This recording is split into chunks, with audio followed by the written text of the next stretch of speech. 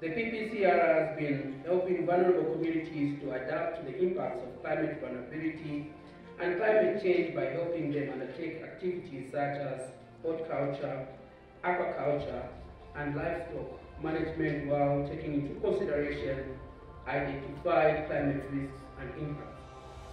The project also addresses challenges faced by smallholder farmers such as low productivity, and it does so through diversification development of the agriculture value chain, linkage to communities, to markets, to enable themselves their produce, as well as development of climate resilient infrastructure. We are implementing this pilot program for climate resilience, which has main objectives such as building adaptation capacity amongst the local people who have been affected by climate change effects.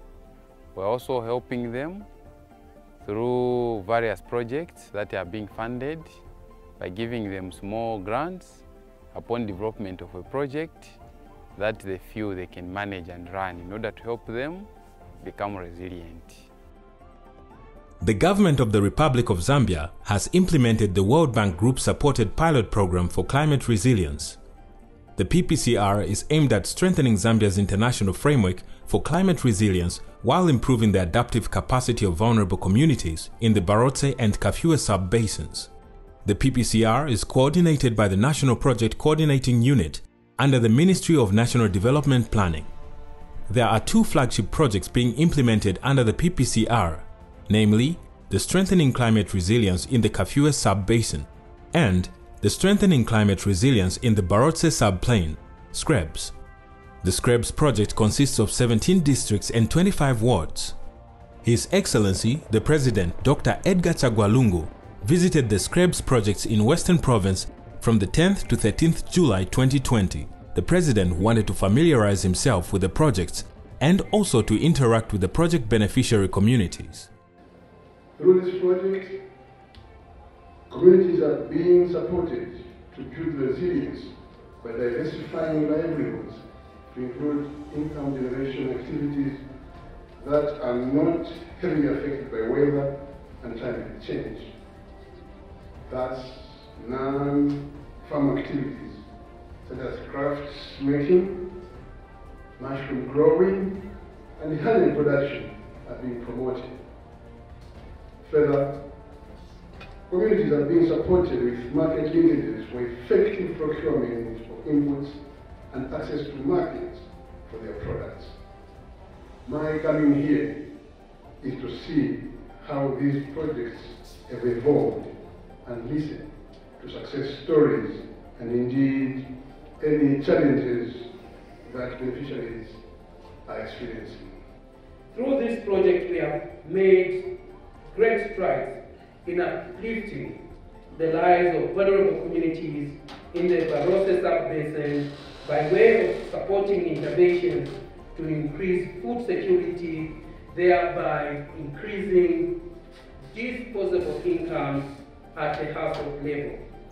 Luitumela kwa government zebalutiselize muso baupuzi kutubona manyando alona luna bene bafumile bene banyandile kutalimela inge luna babaizi kwanu kwa mkulo nelusina zele nelueza nelupaza awaluli akuna zene lueza luli manyando neli amangata kono kifa government ilu utwezi kwa teni mangeke kulufa kwa teni kulilukale kufa kwa teni lisela kweza kulilukale kuchala litulo zale zangi za kabeji alenge mulu ichalezi mwa grupu ya luna kifale lubona kwa teni kulilusoli lwakensa kwa teni bana bali kolobaluna lukalekisa kwa teni luka itusa kwa teni nge kwa bususo nelusina ne babususo kono kifaza lutusa kaofela kizenga atazeza la mwa kabeji mwali mulufumana ni matenti nelusina mwakweza chwani mwakuloba neluloba langafela wanachwalo minanginge luluma kono kifale lusoli lwalobala mwali tente kaofela ki government yerufile lwaitumela kafela zona zeo.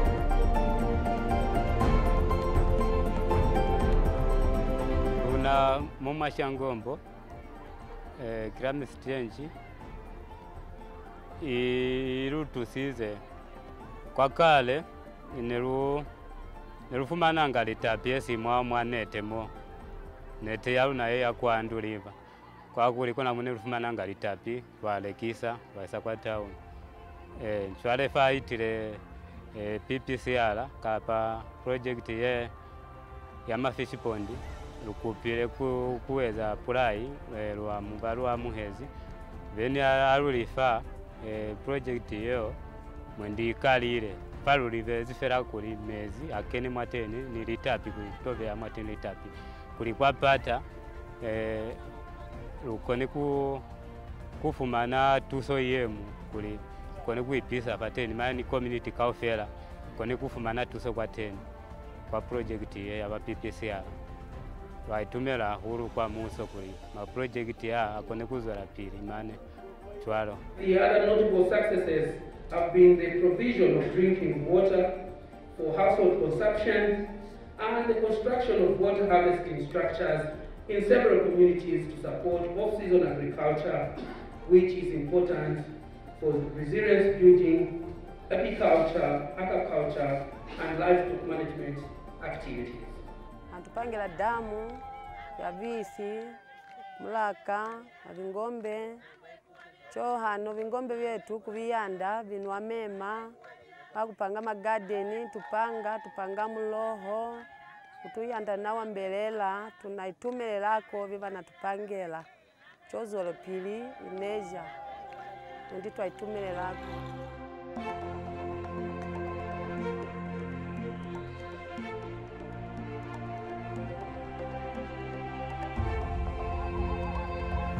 Faa ye kinako ya kutula lwa pili ni lweze expect kuli mwentiluka kutula 2500 kg kamba 3000 ni alukale kisa maseli nyao lukaikavela ni mwa grupu kuli luise kwa teni bana kwa likolo luweke kwa teni kabupi ni alufelezi fela 4 lunani kuchala hapezemu kulizemu zewa hape nangulutole kisa ni aluna kufeleza hape 4 lubata kuikolotishanga ni mali mwa grupu kuli lwaifatuloni yo wabelekisha kwa teni wafumanaka profit wakutisha mali yale kwa grupu ni kona melelo ya luna mihupulo ya luna ni faa anubulela ike luba ni zibo mwali tapi ike luba ni zibo mwa kuutali tapi nilu ituteleze ngata lubona kuli mwa kuutali tapi kuinzi hande kakuli lwakona ukutula habili kasilimo miyalu kutula habili kasilimo babona kuli batu habana kunyanda hulu.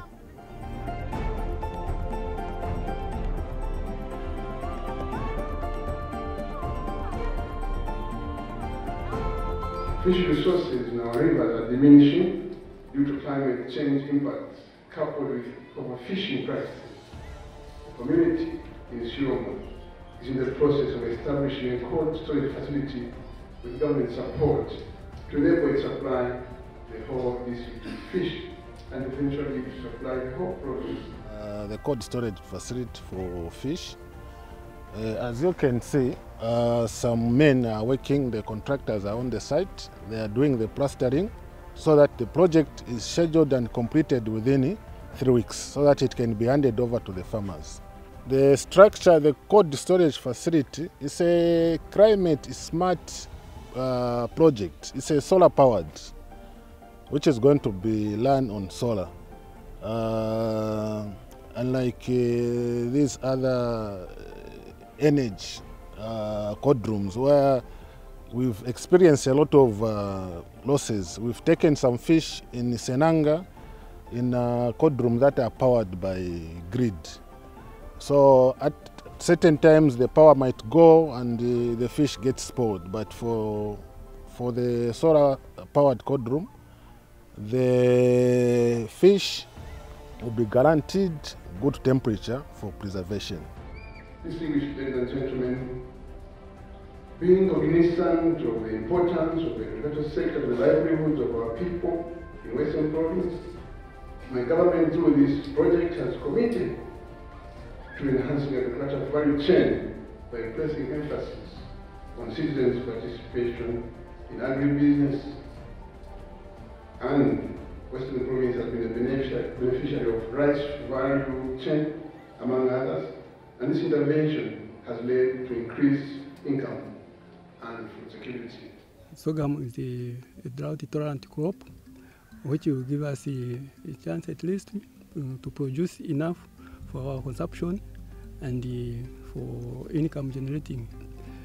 With our banking center, it started due to the challenge of the maize production, and then the government came in to assist us with the funds to build this structure where we'll be bulking our products so that we can sell in bulk.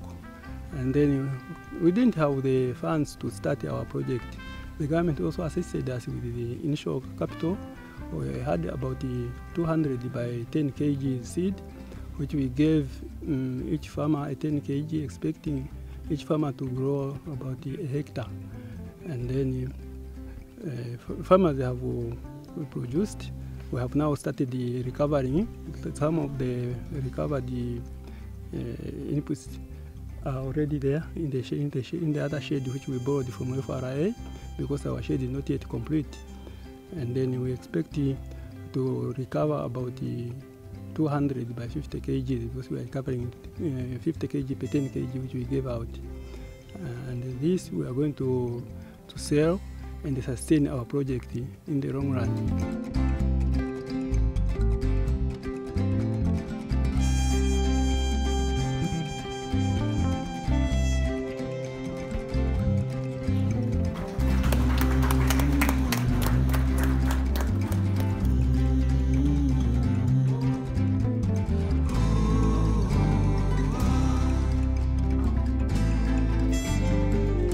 Today, we are very proud that His Excellency the President, Dr. Edgar Lungu, came in the province to issue checks worth him, 18.5 million.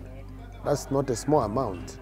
Now imagine how people's livelihood among the beneficiaries is going to change, and the effects through the entire province. It shows how government is committed on elevating the poverty of the people. Because when you look at Western Province, there's so much what government is doing. And among them, which is the same PPCR that we're talking about. And most of our women have gone into fish farming. Most of our women are rearing goats. Most of our women have got pigs. Most of the time we used to think they can only do vegetables and so on. But look, this government has decided to, gender sensitivity. We are giving our women to ensure that they are self-sustaining. I'm standing here proudly and ready for the challenge that comes with a new project, because this is a new project. It has never happened in Western Province. Today we received this check from PPCR after application being submitted to PPCR Mongo, and this is for the project for the organization called Youth Activist Organization. We are trying to be able to put up a pork processing plant, in short, more like a pig abattoir, so to say. And this investment package will see us having the actual infrastructure, the abattoir itself, will see us having the borehole at the same facility. We'll also see us having the cold room. We'll also see us having machinery within that abattoir for processing. Distinguished ladies and gentlemen, I'm aware that the identification of these projects have been with full participation of people through the national government planning process involving district government coordinating committees, provincial government coordinating committees, and the national government coordinating committees. Climate change is multidimensional. It's cross-cutting. It affects various sectors of the economy. It also is an environmental issue. On the other hand, it also impinges on the socio-economic, the social development of the country. And therefore, it's important that all the sectors, the environmental sector, the social and economic, are represented. And then the other also important thing is that as we implement climate change projects, we need to be mindful of how various interventions are impacting or reinforcing each other. And from that perspective, ministers meet every quarter to discuss and review projects that are being implemented.